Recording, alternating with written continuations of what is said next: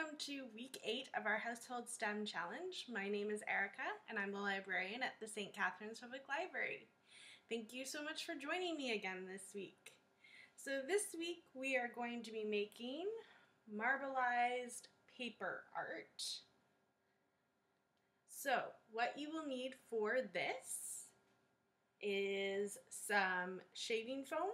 So you're going to want the regular shaving foam without any aloe vera or gel, so just straight shaving foam. Some food coloring, a toothpick or two. You're going to need a container or a baking sheet. And you're going to need something flat like a ruler or something with a sharper edge that you can scrape things off with. And finally, you're going to need some cardstock. Regular paper will be a little bit too, will get too wet, so you're going to want something that's a little bit thicker. Okay, so why don't you come with me and I'll show you how to create your very own marbleized paper art. Okay, so to make your marbleized paper art, you're first going to need your container and then your shaving foam. And we're going to fill the container with the shaving foam. You're probably going to need to shake the container a couple times as you do this. And you want to fill the container with enough shaving foam to kind of cover the bottom of whatever you are using. So once you've filled the bottom of the container, you're next going to want to take a spoon or a spatula and you're going to smooth out the top part of the foam.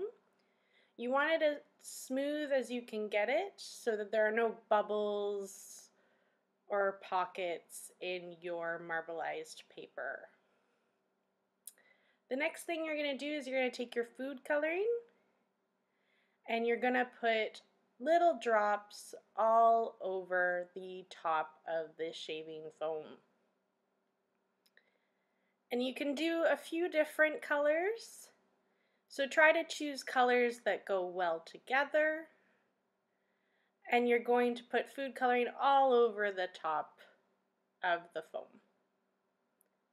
The next thing you're going to need is your toothpick, and you're going to take it and you're going to swirl all of the colors across the foam. So you want to keep swirling and moving the toothpick around until you kind of get a design that you're happy with.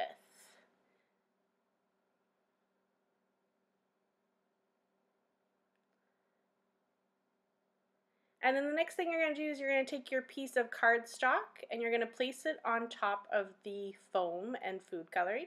And you're going to gently press it down. You don't want to press too hard, just a little bit lightly across.